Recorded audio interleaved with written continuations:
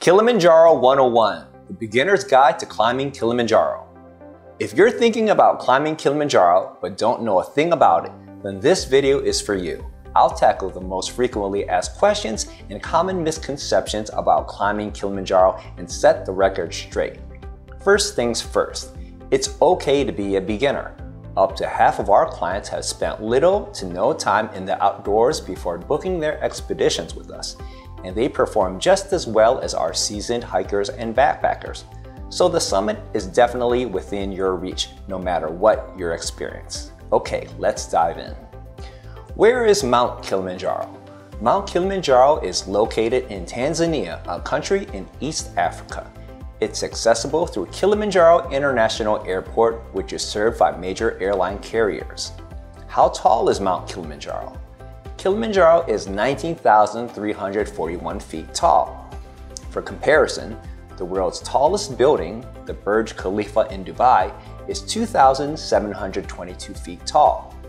Everest Base Camp is 17,600 feet high, while its peak is 29,029 feet high.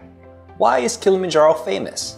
Kilimanjaro is famous due to a few reasons. First, it's the tallest peak in Africa, making it one of the 7 summits. Second, the mountain has a permanent but shrinking ice cap, which appears unusual for being in a place with such a warm, year-round climate. And third, in 1936, Ernest Hemingway wrote a short story entitled The Snows of Kilimanjaro, which was made into a film in 1952. How long does it take to climb Kilimanjaro? It varies. Kilimanjaro can be completed in as little as 5 days or as many as 9 days, depending on the selected route. There are 7 main routes for climbing Kilimanjaro, which originate from several points around the mountain. How much hiking is done each day? The typical day hike is just 4 to 6 hours at a slow pace. The purpose for the gradual progress is to slowly gain altitude so the body can adjust to the decreasing oxygen levels. However, the final push to the summit and descent is a very long day, which typically takes 10 to 14 hours. How hard is it to climb Kilimanjaro? It depends on the route. It is often reported that half of the people who attempt to climb will fail. However, this can be mitigated by choosing longer routes that have higher success rates. The best routes take 8 or 9 days and have 85 to 95% success rates. Some operators encourage visitors to book the cheapest and so-called easiest 5-day Marangu route, also known as the tourist route. Unfortunately, this route actually has the lowest success rate because it is too short for acclimatization for most people. What makes climbing Kilimanjaro difficult? Mostly it's the elevation. At the peak, there is about half the oxygen in the air as there is at sea level. Operating in a low oxygen environment stresses the body. The body needs to adapt to high altitude to continue functioning or risk becoming sick. Gradual ascent is the key to decreasing the chances of altitude sickness, which is why those who climb the longer routes fare better. Does Kilimanjaro require technical climbing, such as rock climbing or ice climbing? Kilimanjaro is a hiking peak.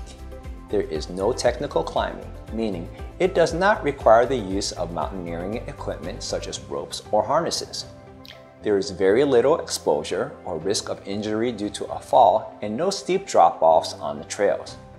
There are some short sections where some scrambling is required, but the vast majority of the climb only involves trekking. In other words, if you can walk, you can climb Kilimanjaro. Is climbing Kilimanjaro dangerous? Kilimanjaro is not dangerous relative to other high peaks, but there are about 10 reported deaths every year out of the approximately 30,000 people who climb, mostly due to acute mountain sickness. Having good guides who have the right medical training is very important for all climbers. Our guides are experts who are trained to prevent, detect, and treat altitude sickness. Do you need a guide to climb Kilimanjaro? It is a requirement for anyone climbing Kilimanjaro to be accompanied by a guide who is licensed by the Kilimanjaro National Park. Our climbs are fully supported, which means our clients have a team of crew members that accompany them up the mountain. The mountain crew consists of a lead guide, assistant guides, cooks, and porters. How much gear do you need to carry? You only need to carry a small day pack weighing about 15 pounds. Our team of porters will transfer your other belongings from camp to camp, as well as the community gear such as tents, sleeping pads, cooking equipment, food, and even tables and chairs. We'll take care of most of the weight, so you can simply enjoy the hikes. How fit do you need to be to climb Kilimanjaro? You don't have to be an Olympic athlete or superhuman. A reasonable degree of fitness is sufficient for most people to have a successful climb. As we mentioned before, Kilimanjaro is suitable for beginners. They do very well. The best advice is for everyone to arrive in great shape. Don't underestimate the climb because you know someone who did it who you believe was not fit, trained for the adventure. When is the best time to climb Kilimanjaro? The best time to climb Kilimanjaro is during one of the 2 dry seasons. This region does not have 4 seasons given its location in Tanzania. It has wet and dry seasons. The main dry season is from July to October. The second dry season is from December to February. Both of these windows are great for climbing Kilimanjaro. Don't come during the wet season unless you're an experienced backpacker, and even then, we don't recommend it. Do you sleep in a tent? Yes, for the most part, when climbing Kilimanjaro, you are camping. There is one route that has sleeping huts, but it is not one of the preferred routes. We provide tents, foam sleeping pads, and rental sleeping bags for our clients. It's camping, but it's cozy.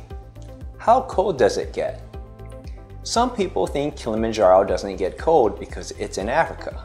Conversely, the top of the mountain is very cold and windy, especially at night. The coldest temperatures one would experience here usually range between 20 degrees Fahrenheit and negative 20 degrees Fahrenheit. Are there campfires on Kilimanjaro? Campfires are not allowed on Kilimanjaro. There is simply not enough wood to support open fires. What do you eat when climbing Kilimanjaro? On a fully supported Kilimanjaro expedition, the food is prepared by a mountain chef and his team. The entrees that are served typically are Western-style dishes that a visitor would find familiar and delicious, such as spaghetti with meat sauce, fried chicken with fries, chicken curry with rice, and beef stew with potatoes. Ultimate Kilimanjaro clients will even get a taste of local foods such as ugali and cabbage and sweet desserts. Where do you poop? There are public toilets at each campsite, but they are filthy. We bring a private, portable toilet on every climb for our clients. The commode itself is plastic.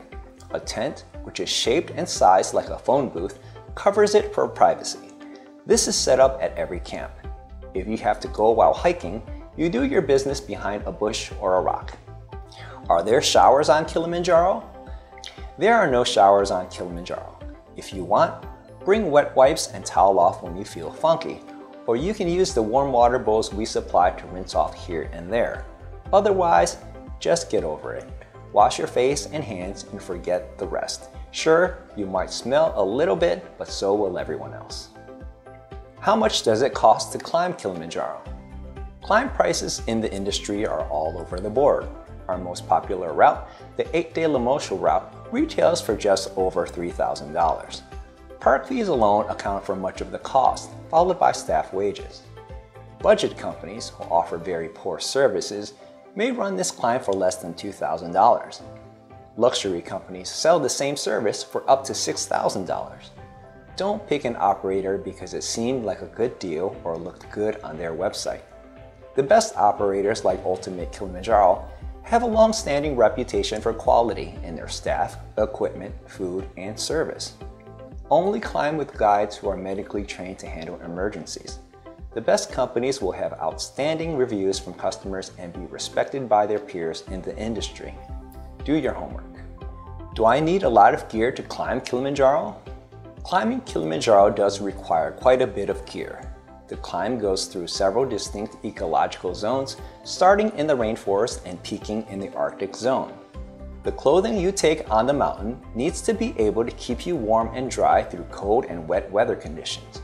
You will need some technical clothing consisting of waterproof, insulated, breathable fabrics, good footwear, and other equipment such as a sleeping bag, day pack, and a duffel bag. See the Ultimate Kilimanjaro Gear List for details linked in the description. Can I climb Kilimanjaro as a complete novice? Henry Ford said, "Whether you think you can or you think you can't, you're right." His statement is true for Kilimanjaro. As long as you put effort into your preparation and follow our guidelines, you can definitely climb Kilimanjaro safely and successfully. What's the next step if I want to climb Kilimanjaro? Visit our website for everything you need to know about climbing Kilimanjaro. Our expedition coordinators will help you plan every aspect of your trip. Join our Facebook discussion group to connect with others who are considering booking a climb just like you. And please like and subscribe for more Kilimanjaro videos. I'll see you on the summit.